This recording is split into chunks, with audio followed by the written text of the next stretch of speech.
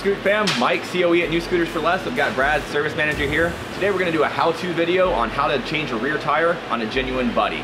Now if you're in the Gainesville area, a lot of times, I mean, you can see all the construction going up. That's usually one of the biggest reasons we have to do these tire changes, is because they pick up a puncture, a nail, a screw, or something like that. It's actually very rare that they have to come in for just general wear.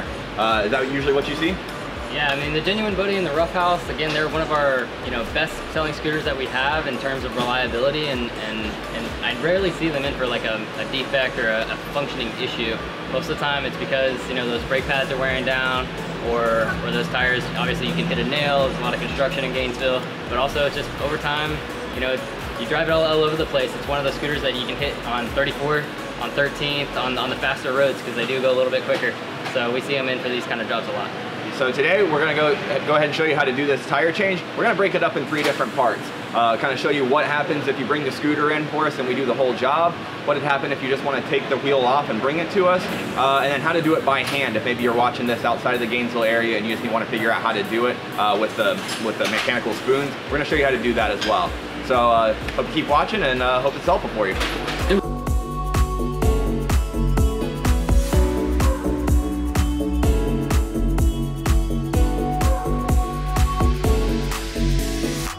Here with our genuine Buddy scooter. Brad, what's the first step? Alright, so when you're starting to change a tire, we got to remove this exhaust. To do that, underneath the header bolts holding the exhaust in are going to be a 10mm. So grab your 10mm wrench and loosen those up. I've already done that. So you should be finger loose, so I'm just going to loosen them off with my fingers now. Right under here. And they look just like that. Again, 10mm to get those header nuts off. Now, once we move to the exhaust bracket, these are going to be 12mm, and I'm just using my regular socket to get those off. You're going to have 2 of these. Loose enough, you can twist them out by hand as well. Be careful with this last one. Once it falls, this exhaust is loose, so if I don't have my hand here to support, it's gonna fall right off. So just gonna go ahead and ease it on off. It does have this secondary recirculation tube. We can just pop that off for now. All right, so now that we have the exhaust off, we wanna go ahead and use our impact to get the wheel lock nut off. It's a 24. So if you have air tools and a compressor, and we have our thunder gun here, this is what we use. Obviously you can do this by hand. It's a little bit more difficult that way. So if you have the advantage of using power tools, you can take advantage of it. So while he's doing that, I'll go ahead and show you. Back in my day, we used to have to do it by hand. The best way to do that is to go ahead and get it off the kickstand so the rear wheel is on the ground. And then you can have somebody just squeeze the rear brake so that wheel doesn't move. And then you're going to want to get the longest breaker bar you can with that 24mm socket attached to it, so you can get it in one fell swoop. It definitely can be done, but air tools are your friend. If you got them, you're going to want to use those. All right, you got that off? Yep. So this is off. One of the other things that we haven't mentioned that you might want to try, depending on how bad your rear brake is, the rear brake drum sits right inside this wheel well. So if it's super worn down and needs to be replaced, essentially, it's not a bad idea to loosen that cable, and it'll help your tire slide off. You can loosen this up a little bit on this side. So if you've eaten up a lot of your cord here, as this tightens down, that brake gets smaller and smaller. So when it's nice and loose, it'll slide right off. You may have to lift this lip up a little bit, the tire will come right off. There's our wheel. So whether you're doing this job at home or you're doing it in the shop, one thing that's important to note is now that this wheel is off, you can actually see the rear drum brakes. It might be a good time to go ahead and replace those as you're doing this to kind of save on some of your labor costs or save on your time. Now Brad, how often do you recommend doing the rear brakes? It really depends per rider. I would say most of the time we're changing them every 2,000 to 3,000 miles. Just really depends on how you brake and that type of thing. I remember one specific case with a Rough House. We had a guy who actually broke his left hand, and he was still able to brake okay, but it wasn't as much on this hand, obviously. So he was braking a lot with his front, and he was replacing those like every 1,500 miles. So if you're doing it one brake specific because you have an injury, or you just feel more comfortable doing one or the other, you're going to replace that a little bit more often. So it's definitely, once you get comfortable riding, start working those in and wearing those brakes evenly. So definitely try to save on some of that labor, save on some of your time. Check those rear brakes when you're doing this rear tire job. Just make sure they don't need to be replaced. Alright, so now we've got the tire off of our Genuine Buddy. We've come in here to our heavy machinery room where we have the tire changing machine. Obviously, if you're watching this at home, maybe you don't have one. We're just going to walk you through how we do this here at the shop. So Brad, why don't you show them? Cool deal. So first thing, again, remove that valve stem element there. If it's in there, that's going to create havoc because it kind of is a seal as well. So the first thing we want to do is actually pop the bead and get the tire loose off the rim. And the way we do that is with some one of these guys. So we put this tool right here on the side of the machine is actually going to press into the tire and take it off the rim for us. Again, try to get a little gap in between your rim. You don't want this to hit the rim, it might dent it.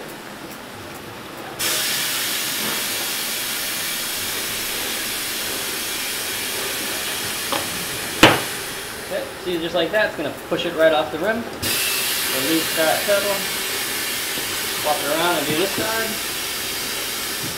Same thing.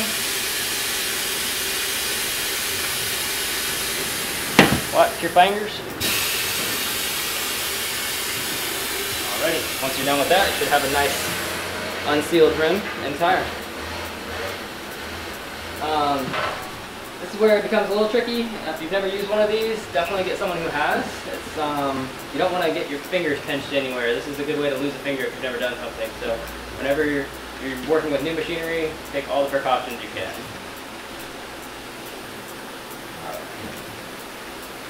Actually, another good tip is I'm actually going to spray this and lubricate it up as we get it seated on here. So the first thing is let's get it locked into place on our tire machine.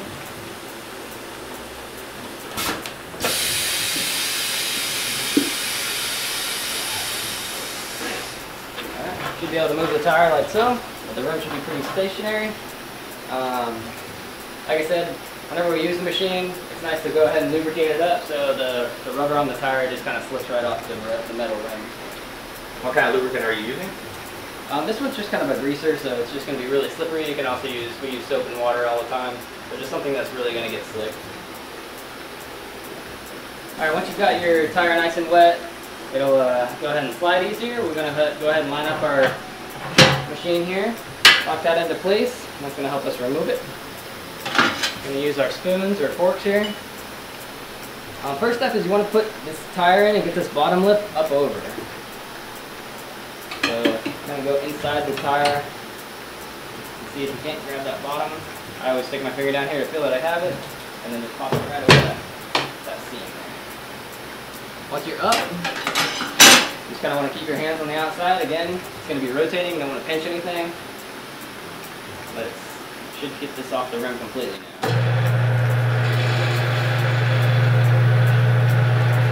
Once it pops off, slide it right over. So now we have our rim here. We're going to put the tire back on the rim for our replacement. So at this point, it's a great time to go ahead and inspect your valve stem. They're held in on the rim by just a piece of rubber, and over time that rubber starts to crack and dry rot.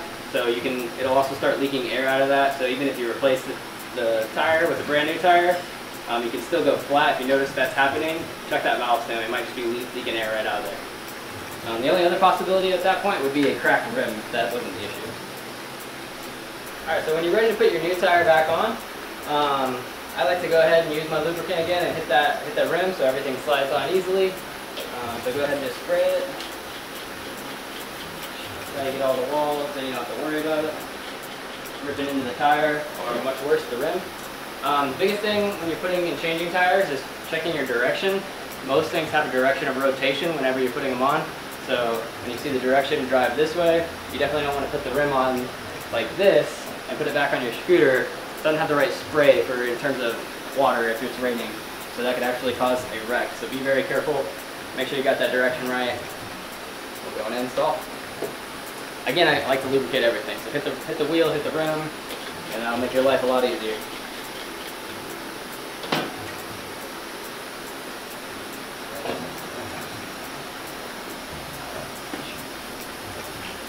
So this first lip is pretty easy. you're just kind of trying to get that bottom lip around the top of the rim. A lot of times you can do this by hand. I like to do the smaller tires by hand anyway, because it helps to, it's just easy to get it on, so you don't have to worry about screwing it up. Okay, we already got that bottom lip on. Yes, you can. Like, I mean, the way I set it up anyway is kind of walk my hands around. I can literally do this one by my hands just because it's nice and lubricated and the rubber is willing to work with me. If you have a really tight rubber, sometimes it won't work as easily as that just did. Alright, so we should be on. We can go ahead and release. And then we just want to inflate our tire. Alright, so now we're going to show you how to change this tire by hand. Brad and I have done a couple of these before, but we've decided it would be a good opportunity to introduce Kevin to our street fam. He's actually worked in a couple scooter shops before, so he's a good person to show you how this is done. He's gonna do all the work. Brad's gonna just kind of walk you through the steps here. So, guys, get to it. Alright, so obviously the first thing we want to do again is pop the bead. So we're going to put some pressure on the tire. When you got Hulk skills like Kevin here, you can put all your weight into it and hopefully pop that guy, especially if it's a scooter tire. Now car tire is a little bit thicker, that's going to be a whole different monster, but scooter tire should be something that we could actually, you should be able to do this in your garage if you have enough time and strength. So now that we have the tire loose now off the bead, that's what you're looking for. You just want to be able to get your fingers kind of in here, but just don't get them pinched anyway. Should be able to squeeze the tire pretty easily. There's no pressure holding it on. So now we're going to use our forks here and create some leverage. The biggest thing you want to try and do is get the fork under one lip of the actual rubber and work that over and over again onto the rim. So as he pulls one side up, he's going to take the other fork, kind of work it a little bit further over. If you get too far, it's going to be too hard to get that rubber over. So if you get a little bit too far over, just work it back closer to that first fork. And then just as you work it up, he'll be able to go around the entire rim. Obviously this is a soft metal, but we can still put enough weight on it. He's holding it down with his foot, so don't feel afraid to actually stand on the rim. Now if you are in your garage or something, try to put a mat down or something like that. You don't want to put concrete, then you might be scraping up the rim, that kind of thing. So take all those precautions. But as we see here, he's getting the lip up. It's just going to work it all the way around. And then we'll do that same thing for the second lip. Again, be really careful when you're working with the actual metal forks there, because you know these lips it is soft metal. I mean, you can bend it pretty easily.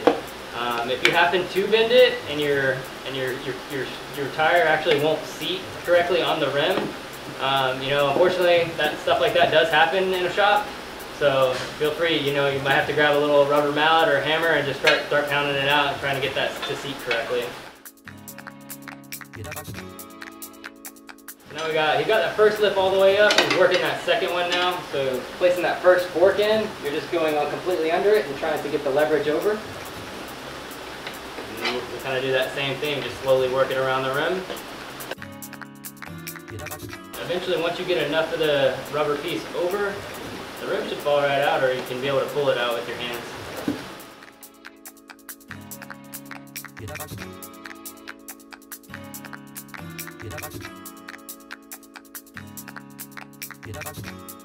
The second lip's obviously a little bit harder because you're digging under that first lip and trying to get completely under it in order to pop it right over the rim. But as you get more and more of it, it'll become easier for you.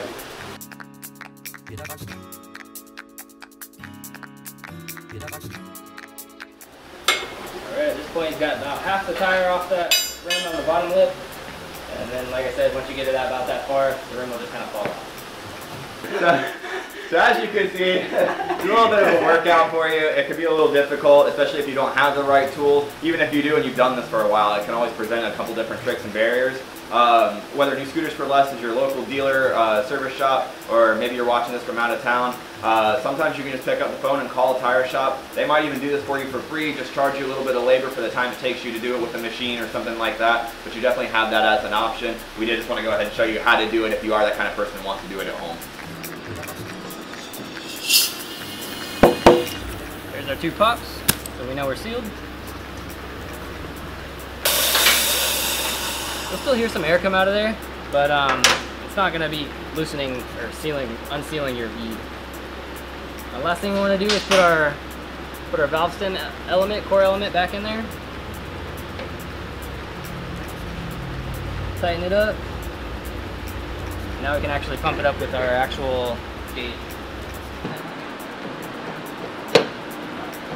Might have to work it back and forth a little bit. But you want to have your final drive axis come out about an inch or so. Not sure what the reading is. Most of the time it says it on the tires, but 35 PSI is the way you want to go. Ready. So now at this point we're ready to throw our exhaust back on and get this job done. So when we took these nuts off, or these screws off, they're 12s, but the longer one is your bottom one. It's going to hold your bottom bracket on. Again, once you get it into place, just try to hold it underneath. Line it up, put your bottom screw in first, kind of get it some finger tight on there. Enough to hold it so you can put the top one in.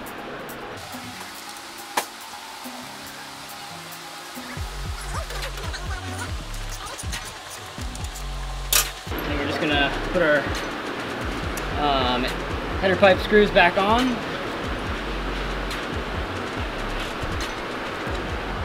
Okay, so I got those finger tight. You just want to go ahead and take your 10mm again, give it another little torque to make sure it's nice and tight on there. Again, all these screws are righty-tighty. Nice and tight. And I just do one more around all the other bolts that are holding this guy on, make sure it's nice and secure. And the last thing I'm going to do is hook up my recirculation tube to our filter. All right, so to wrap things up, we showed you an in-depth look on how to change the rear tire of a genuine Buddy. Again, just to kind of go through it, like if you want to bring it to the shop, what we usually charge is 45 minutes of labor plus the cost of the tire. If you do want to take the tire off and bring it to us just to have us work it on the tire machine, we're only going to charge 15 minutes of labor there. And then if you're watching at home and want to do it by yourself, we kind of showed you how to do that. We'll include some Amazon links in the bio for some tire spoons and other kind of special tooling you might need for that job. That pretty much wraps that up. Brad, do you have any other tips for our viewer family? The other thing I would like to mention is, as we get a lot of customers coming in for our shop, is the biggest thing I see in relation to tires is just tire pressure. People just don't check it as often as they need to. I mean, I would recommend every 3 weeks here in Florida is a good gauge to check your tire pressure. You want to keep them at this model right here. You want to keep it 35 PSI. That's what most of our scooters are. But if you're riding, you can always check your frame. That's going to be printed on there. It's also printed on the tire itself. One of the biggest things is if you're ever driving and you're feeling your scooter kind of pulling one way or the other, 9 times out of 10 I'd say it's low tire pressure, and that can actually create cracks in the wall and create more problems than if you just check your tire pressure regularly. You kind of avoid that cost. So stay on top of it. One other big tip is, because we're in Florida and obviously other places in the country, as it gets cold, like right now it's middle of summer, you can check this every 3 to 4 weeks and be okay. When it gets cold and it's 30 degrees in the morning and 100 in the afternoon, that really tends to mess with the air inside the tire. So I would recommend even checking it more often whenever you get to that time of year. You're never gonna be wrong for checking it too many times. Again, if you're here in the Gainesville area and you just want to ride on by new scooters for less, we'll actually check it for you, no cost. We want to make sure that you're taking care of your scooter the best way possible. Absolutely. If you have any questions, feel free to reach us at 352-336-1271. Or you can reach us by email at service@ns4l.com. Check out more vlogs at ns4l.tv, and we'll see you next time. Later.